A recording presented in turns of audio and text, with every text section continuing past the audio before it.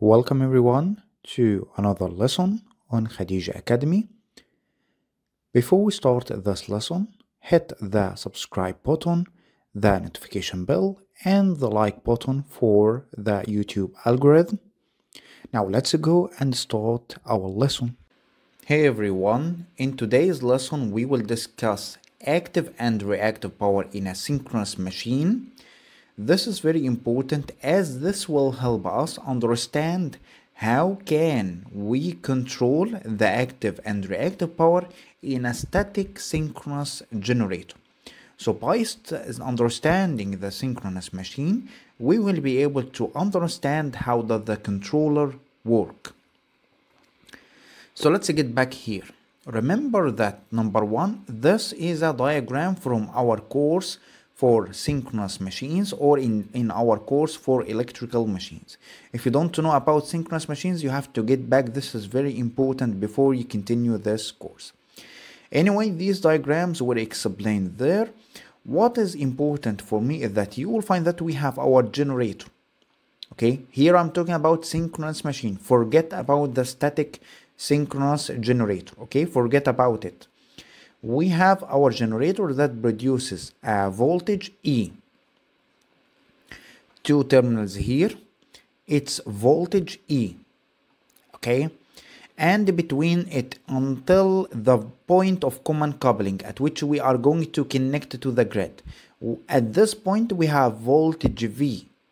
Between all of this, we have an inductance X, okay, or reactance X, sorry, reactance X. So the voltage of our generator E, voltage at the point of common coupling V, between them we have an X, right? Okay, which is similar as here. You can see E and V, between them X. What you will find is that the equation in a synchronous machine for active and reactive power will be like this. Active power given to the load, reactive power given to the load, BL and QL, which is coming from our generator itself, will be equal to BL and QL will be equal to EV over X sine delta and EV over X cosine delta minus V square over X, and delta here is our power angle. Okay, so what you will see here is that what is exactly delta? Delta is the angle between the induced EMF or the terminal voltage of the generator itself and the grid voltage.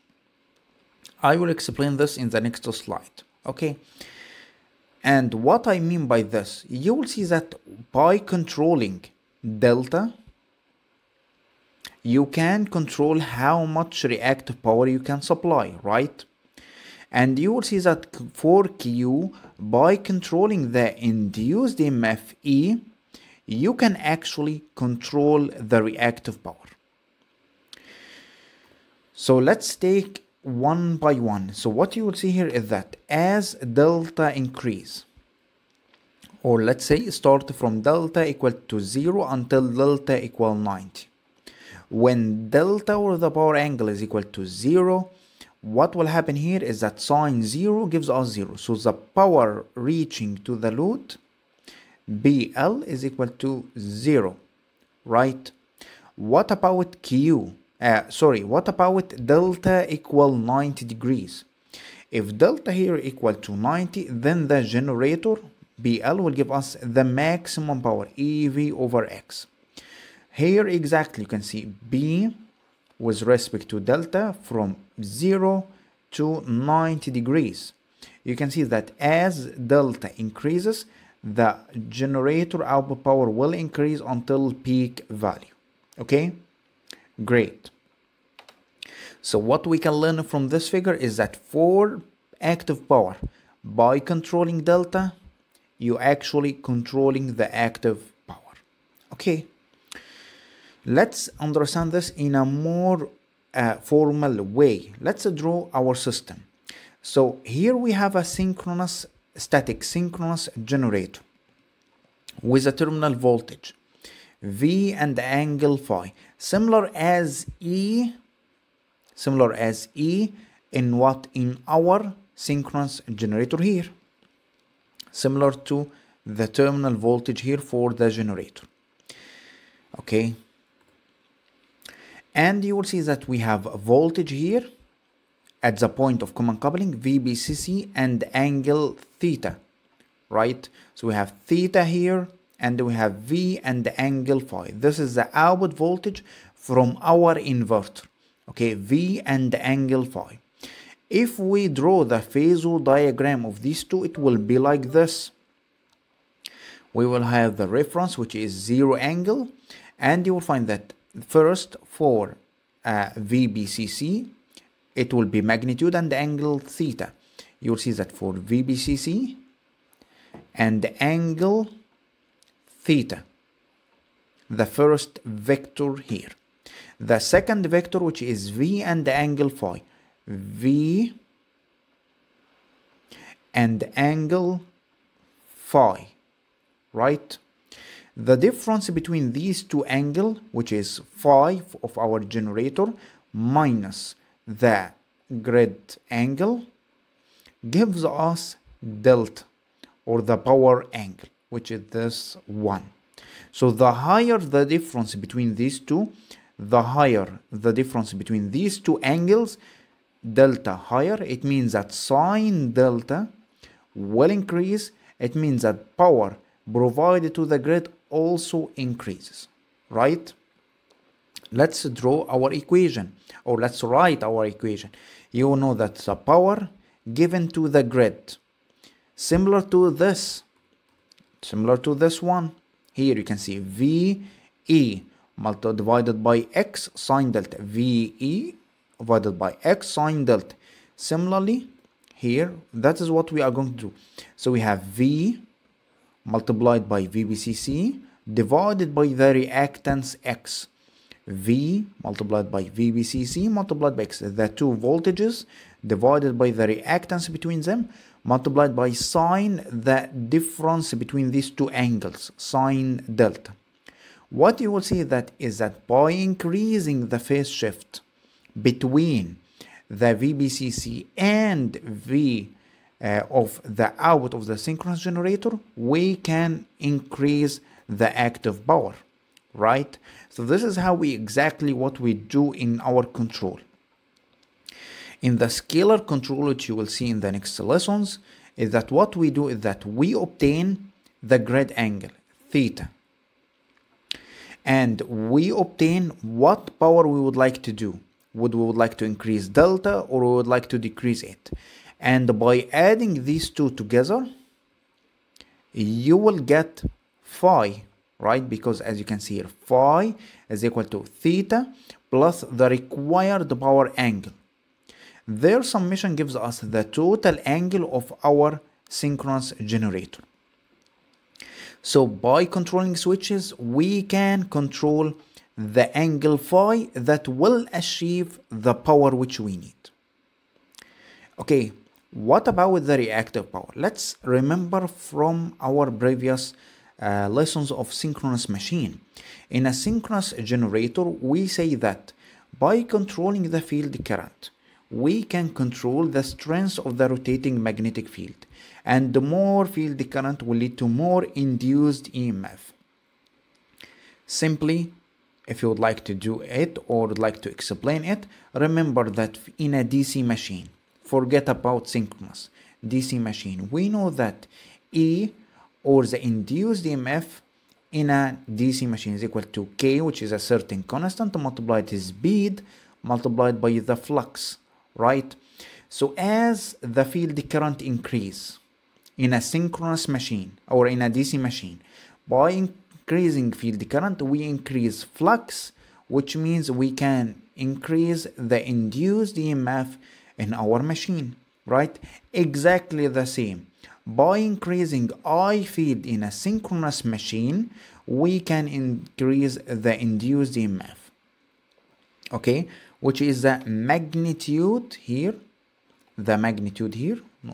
magnitude here of this output of the generator itself, Okay, now someone will say, what does this even have to do with our reactive power? We would like to control reactive power. What does it have to do with it? I will explain right now. Now you will find that the terminal voltage is at this point, which is the VBCC for us. Now what you will find that is that by increasing that internal EMF or the terminal voltage of our machine beyond the terminal voltage at the grid, we can reach over excitation when E greater than V. And this overexcitation, when E greater than V, the difference between them is translated into a reactive power supplied from E to V. And this increase in reactive power depends on the overexcitation, the degree of overexcitation, how much you are increasing E beyond V. And the excitation system in a synchronous machine regulates field current. By changing field current, we can change E to make it greater or less than V. If it is greater than E is greater than V, it means we will give reactive power. If it is less than V, we will take Q from the grid. If it is equal to the voltage as the grid, then the Q will be equal to 0, right? Okay, so what does this even have to do with our static synchronous generator? Before I explain this, let's look at this equation here. Because someone will say, okay, but by increasing E, you are actually increasing active power, right? Because induced EMF E increases, active power increase. Okay, yeah, I get it. But let's make delta equal to 0. I don't want to look at power at all. I want delta to be 0. So when delta is equal to 0, then our supplied power is equal to 0. Okay, let's look at this case. A case at which we are just controlling reactive power, which is this equation here. So QL will be equal to EV over X. Cosine 0 means 1, right? Minus V square over X. So this will be equal to, like this,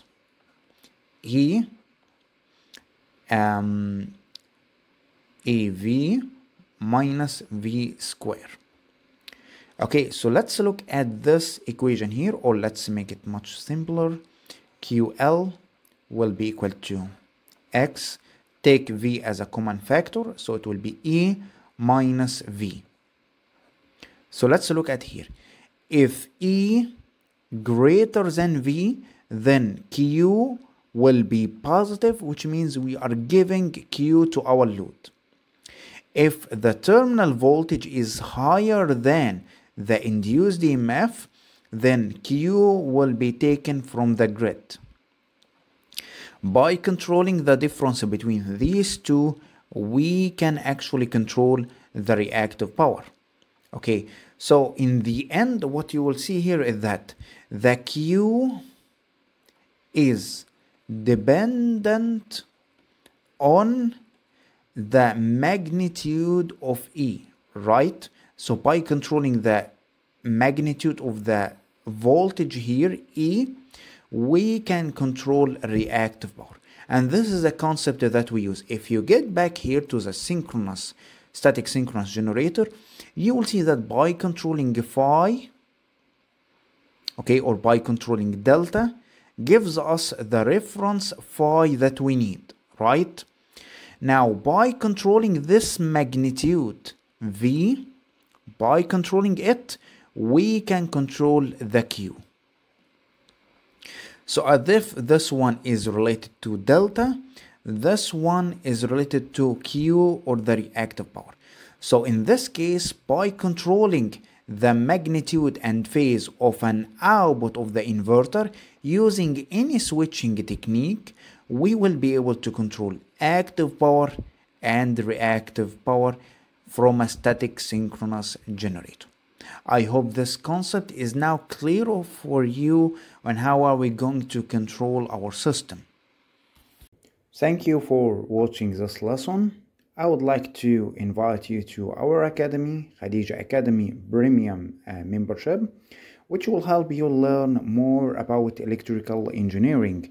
In this academy or in the academy membership, you will find that we'll have more than 100 courses in math, electrical engineering basics, power engineering career preparations. For example, we have electrical design, we have courses on electric circuits, power electronics, ETAB, MATLAB, solar energy, wave energy, wind energy, and much more.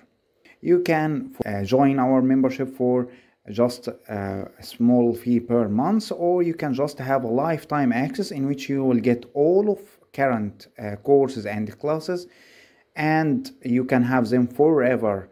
And not only this, but any new courses that will be created, you will be able to watch it for completely free. So what are the classes that I will learn in this membership? You will find different classes in electric circuits, you will find in transformers, magnetic circuits, machines, power electronics, load estimation, lighting design, lightning also design, earthing system, cables, generators, light current systems or low current systems, off-grid design, on-grid design. Very lots of classes and courses in different topics.